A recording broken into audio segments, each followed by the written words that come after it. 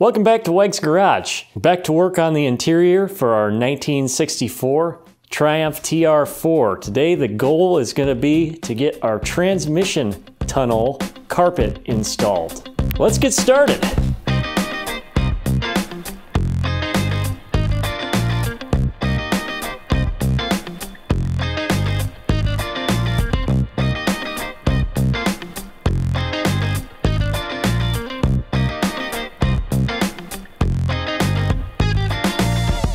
We got our carpets kind of loosely fit into place.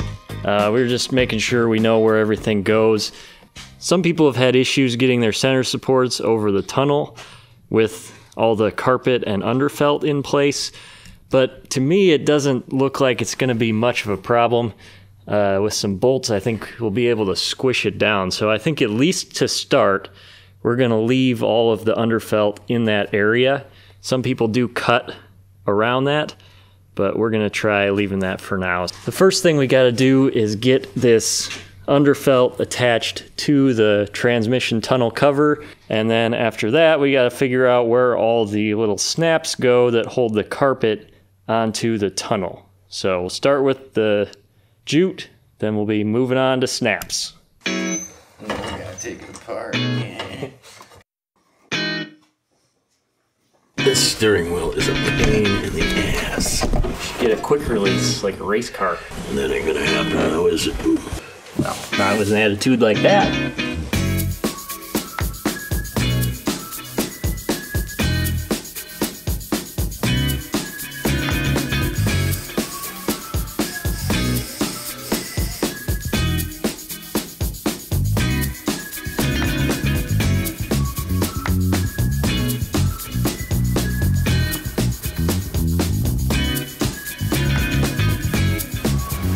You gotta pull at the top and pull yours snug, Mark. Okay, all right, we're ready. We're looking good over here.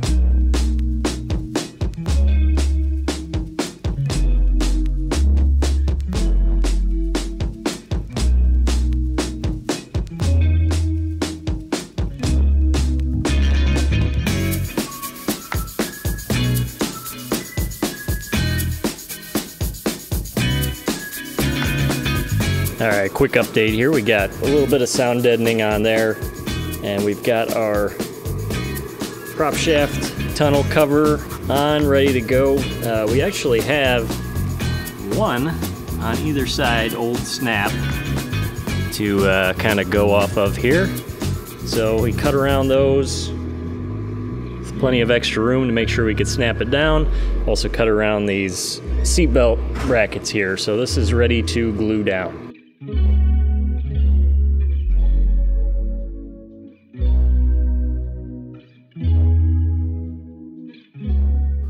Okay, so we're looking at our snap locations here. What we've been able to find, we don't have any snaps on our gearbox cover yet. It's a new cover, so we're gonna have to figure out where those go. It looks like the car originally would have had 3 snaps on each side on this piece of carpet. So there's one pretty far up to the front, one kind of in this area, and then one underneath the shifter from the pictures we've seen. This is the little assembly right here. It's 3 pieces. You have a male part of the snap that goes into the gearbox cover. Then you have this little ring that actually snaps onto the snap, I guess, like so. And then this little metal ring which goes through the carpet. And I guess if it was black carpet, it would probably disappear completely in there, but probably be able to see this a little bit, but it buries itself in the carpet and holds the snap on. So In order to do this, what we have to do is first add these snaps onto our gearbox cover and then locate them through the carpet so we can mount this onto the carpet. So we're going to get these put on now, and then we'll try and find them so we can attach these onto the carpet.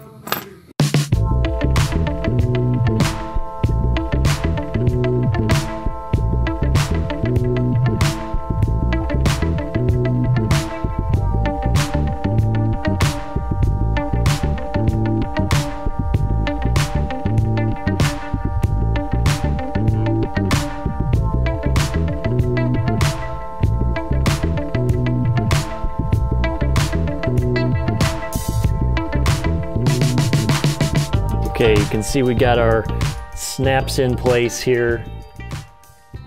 Screwing into this plastic, I would definitely advise you be very careful. It feels like you could easily over tighten that and end up with it loose, and then, I don't know, I guess you could come in from the backside with a washer or something, but we didn't do that. So, but we didn't have any problems getting it onto this plastic. It worked pretty well. So we've got the inner snap ring in place as well. So now we're just gonna set the carpet over the top, and then we'll be pulling it and trying to line up those clamping rings to get the snaps attached to the carpet.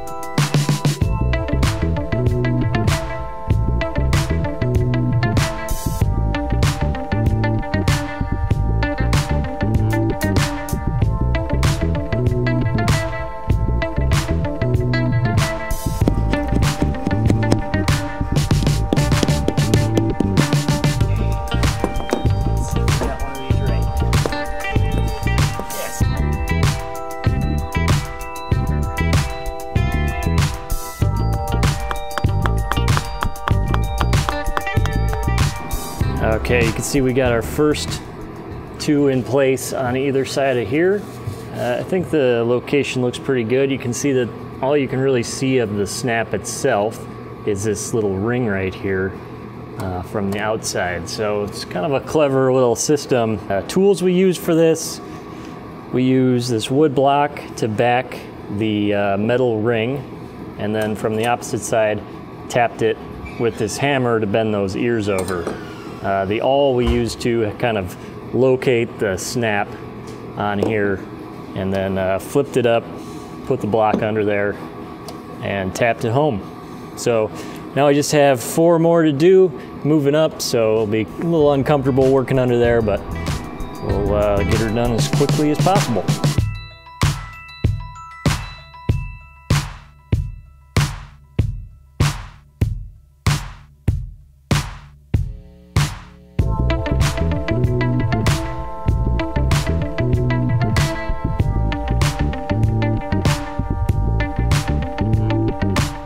Alright, so this is usually the part of the video where we show off all the cool work that we successfully completed today, but we found something a little bit different here. Okay, so we did get all the snaps into place, and then we just wanted to double check the position of the center support, and kind of realized that we missed the mark on this a little bit. I don't know if it shows on camera or not, but when this is in the right position, this piping seam should be right up against the support, and where we have the snaps installed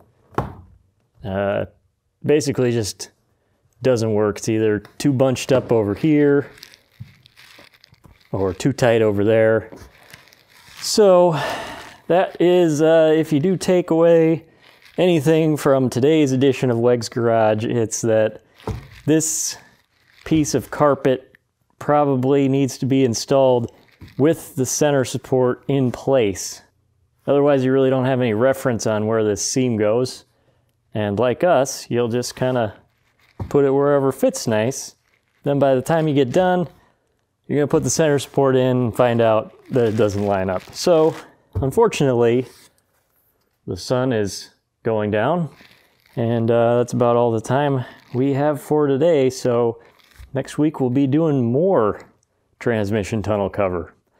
But right now, as Dad says, it is Miller time. All right, well, as always, I hope you are able to learn from our mistakes as much as from our triumphs. Didn't feel like we got a ton accomplished today, but I guess we know exactly what we need to do for next time. Thanks so much for watching. It means a lot having everybody tune in every week, leaving comments. Probably be right around Thanksgiving when this video comes out, so hopefully you're having a great Thanksgiving. So anyway, that's all the time we got for today. We'll see you next time. Later.